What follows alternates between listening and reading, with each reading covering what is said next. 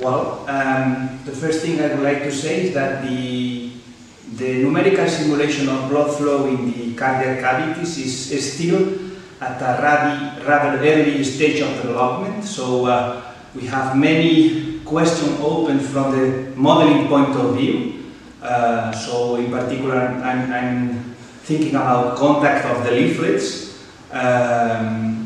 We know that the common models are not able to reproduce contact as we see physically. So there are many open things on that side. And then from the numerical point of view, there is also many things to do on the development of numerical methods, in particular with unfitted meshes.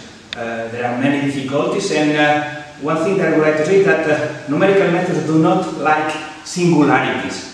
And when you have contact, basically you are breaking a domain in two domains. This is quite a singular thing, and so I think this is one of the main tricky points that we have to face if we want to simulate really physiological simulations of blood flow in the heart. And this is the first step towards something which is then patient specific. Okay.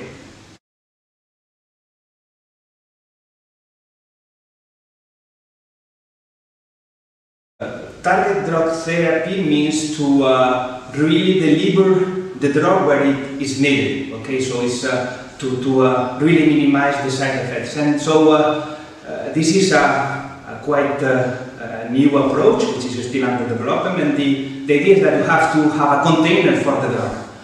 And this container, in most of the situations, is an elastic microcapsule. So we are at the scale of the microns.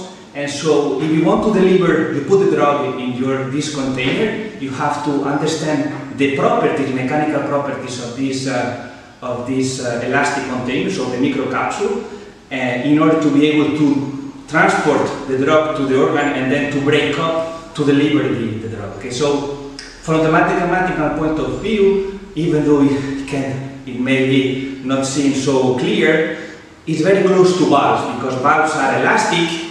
When they close, they cut the domain, the fluid domain, so there's a change in topology. Microcapsules are elastic, and when they break up, it's like when valves open. Okay, so the method that we are developing for cardiac valves could be really used for the development of target drug therapy. Yes.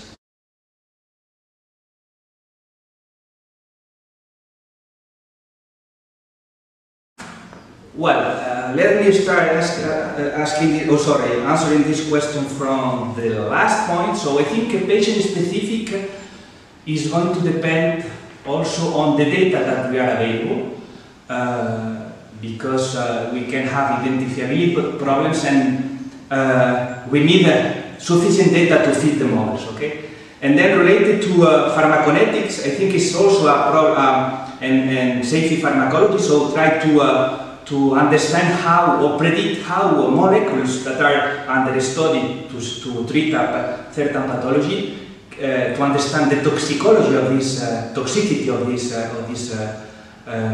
molecules can be enhanced, or I think numerical models are starting to play a role in this. And for instance, in cardiac toxicity, so toxicity of molecules, so molecules that are going to impact the behavior of the heart, there is now an agreement that numerical tools or new methods are needed to enhance the way that we select molecules to treat a pathology, and how we balance the toxicology, the toxicity and the good effects.